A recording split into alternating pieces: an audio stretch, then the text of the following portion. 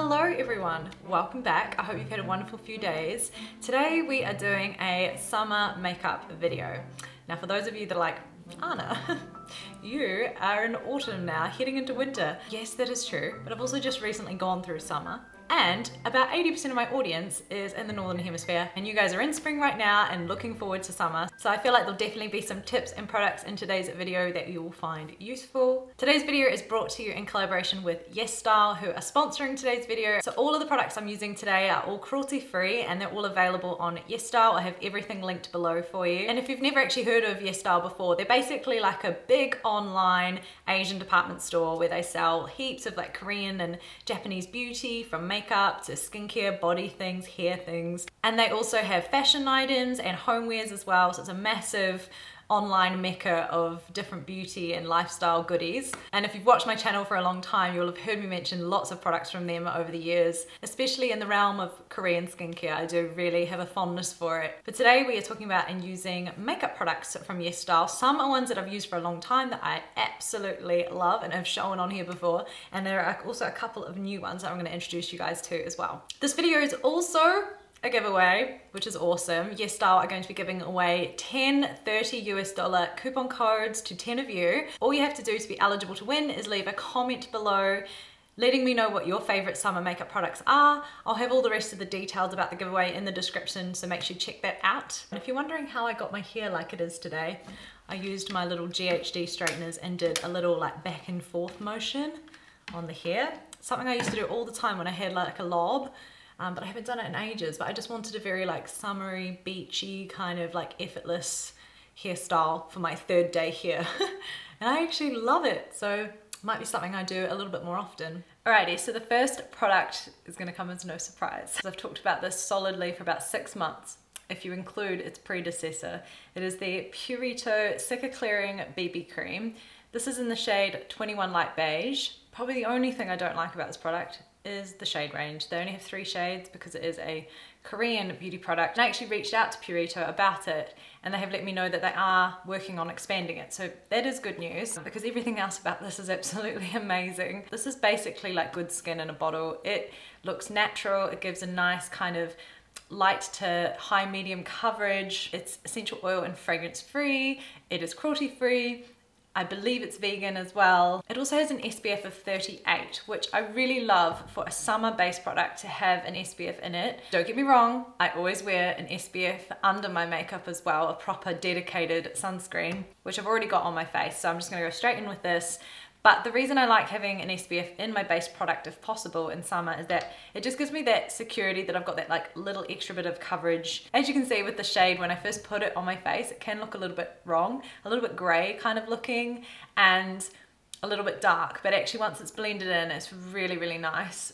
For some reason, it does this magical thing where it just kind of adapts to my skin tone.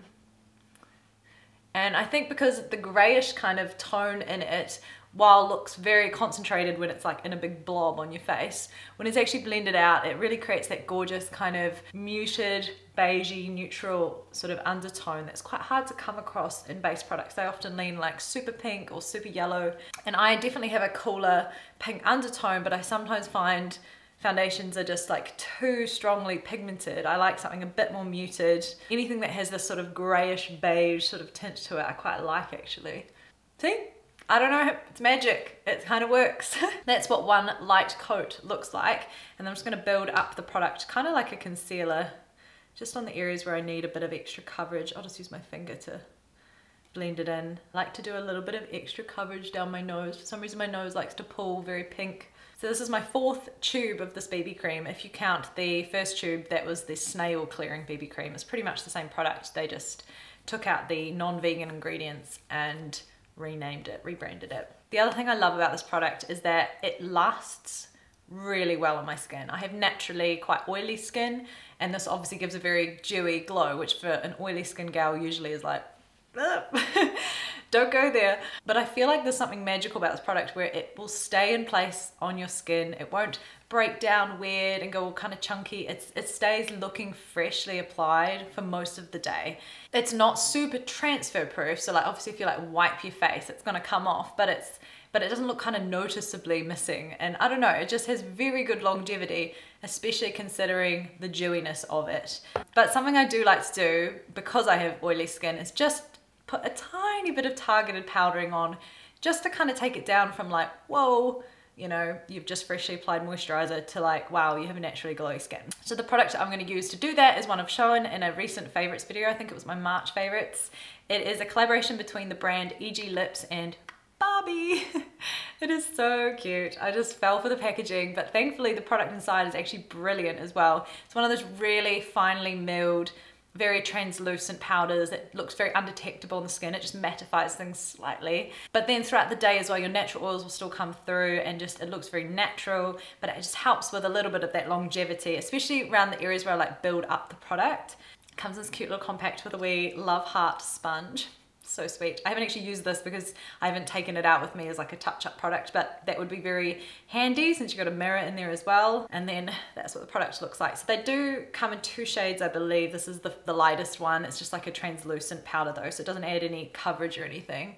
But I just use a really small brush and just kind of tap it in, and then just like tap it on my skin. I never swipe my powder, I just tap it on. And then I do a little bit on the sides of my nose, and just like maybe tone down the tip a little bit. Here and here, if it's too shiny, it really emphasizes pores, so I just like to kind of take down the shine there. But I really try and leave like most of my cheeks and cheekbones free of powder, because you can see it just retains the beautiful luminosity of the Purito. So great little tip there. Don't powder your whole face, just put it where you need it. Because the Purito is like a touch on that deeper side for me, I can get away with skipping bronzer. I don't feel like I look like super stark or anything, so sometimes I'll just go in with a cream blush. And this little one is a cruelty-free one from the brand Naming. This is their Playful Cream Blush in the color Jumpy, which as you can see is a really beautiful kind of lilac-y color. Quite scary looking in the pan, like a lot of people go, oh, that would look really like unnatural, but if you've got quite fair, cool toned skin like me, a lilac blush can actually look really flattering. It's something about the undertone of it, it just kind of looks like a natural flush, especially if you have very translucent skin that shows blue veins. I feel like this would just, well, it does, it looks really nice. So I apply it with a sponge. As you can see, it does stain your sponge over time. I wash my sponge every day, but it always comes out looking super stained. And I'm just going to apply a little bit of this just right on the apples of my cheeks. It's actually a pretty sheer cream blush as well, like it's quite hard to do too much, so you know, you can really build it up to a level that you like. Just adds that little pop of color on your cheeks, but nothing too much. I do love quite neutral makeup, but I feel like this really brings some life and like youthfulness to your face. And because we're not doing bronzer, I'm gonna bring it up like to the back of my sort of face, to the sides of my face as well. I just have to fix this. Come on, stay put. My lips are feeling a little bit dry, so I'm just going to go in with a bit of the Care Now Sleeping Lip Care Berry Lip Night Mask, which as you can see looks very similar to the Laneige Lip Sleeping Pack. Was that what it's called? You know, the Laneige one. It's a cruelty-free, much more affordable dupe for the Laneige, and I really like it. I use it often, actually more in the daytime rather than an overnight mask. But moving on to brows, I'm going to use a brow pencil today from the brand Keradium. This is in the shade number 4, which is like a grey brown kind of colour, which I love that many Korean and Japanese like brow pencil or brow product ranges come in this sort of grey brown shade. It's not as common in Western brands, and I love it because it really does suit my natural brow and my sort of nothingless, almost like grey brown natural hair colour. The brow pencil itself is one of those kind of flat angled brow pencils that gives you a very soft diffused kind of brow, as opposed to the really skinny ones that give like very defined kind of little hair strokes. This is more about just sort of filling in the shape softly. It almost looks like you've used like a shadow to fill in your brows. I quite like using brow pencils in the summer because they are quite water resistant, being so waxy. So if you're gonna go like swimming or a hike and it's a hot day and you're gonna perspire a lot, then a brow pencil can be a great option. So that's the difference there between filled in and not filled in. So you can see like the color is just amazing. For my eyes, one of my favorite kind of looks in the summer is to wear something that's kind of like a wet look, shimmery eyeshadow. And I have this really cute one from the brand Miko. It's the Dazzling Light Eyeshadow Mousse. This is in the shade 2. If you look at the packaging, you might think, oh, that looks awfully familiar to something that Arna has shown before on her channel. These are very similar packaging to like the Hourglass little single shadows that I love. And are quite a similar product, perhaps a touch more sheer, or at least this shade is. I have another shade which is like a deep kind of bronze that's quite pigmented. But this particular shade number 2 is one of those gorgeous kind of like champagne, almost like a rose gold champagne shades that looks very sheer across the lid, and it's just a wee wash of shimmer. It almost gives that beautiful kind of wet look to the eyelids that I love. So I'm just going to use my finger, and they're very much like they've got this kind of squishy, moussey texture as well. Like you can really like press it around, almost like a putty. So pretty. So I just press it on. You can see it there. It's all shiny.